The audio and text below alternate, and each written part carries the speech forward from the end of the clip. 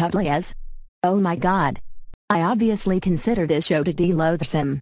This show is a huge rip-off of the Teletubbies, which was bad enough. This show is about these four characters named Dodo, Tickles, Uh-oh, and Yum Yum.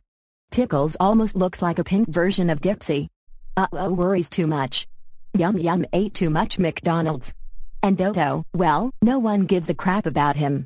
The animation is so bad. I don't know who likes this show.